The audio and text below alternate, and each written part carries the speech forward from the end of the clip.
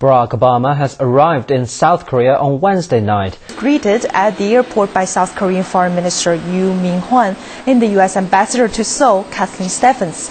This is Obama's first trip to the country, and he is scheduled to meet with South Korean President Lee Myung-bak in Seoul on Thursday.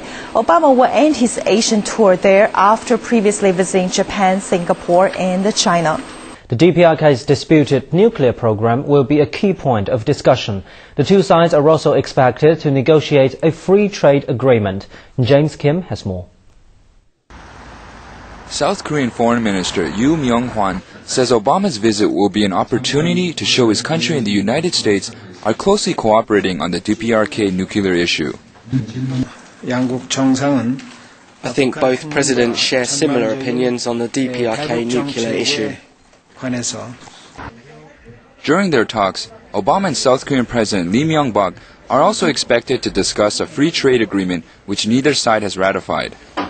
However, little progress is expected to be made, especially during the current global economic downturn.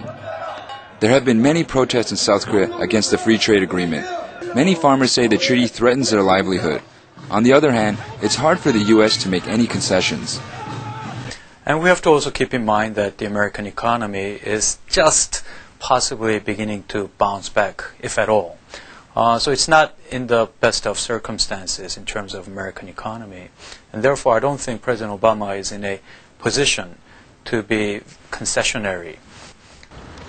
South Korea will be the final destination of Obama's four-nation Asian tour, which began on November the 12th. James Kim, CCTV. South Korean demonstrators staged rallies to protest against the war in Afghanistan on Tuesday. The anti-war protesters gathered outside the U.S. embassy due to anger over government plans to redeploy its troops in Afghanistan. South Korea announced its troop dispatch plan late last month. Local media reports that the government is considering increasing the number to 130 and plans to send about 300 troops by early next year. As a key U.S. ally, South Korea dispatched troops to Iraq from 2003 to 2008.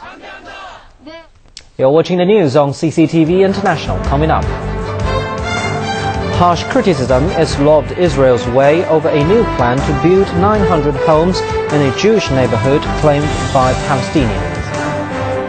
And security intensifies throughout Afghanistan's capital Kabul ahead of Thursday's presidential inauguration ceremony.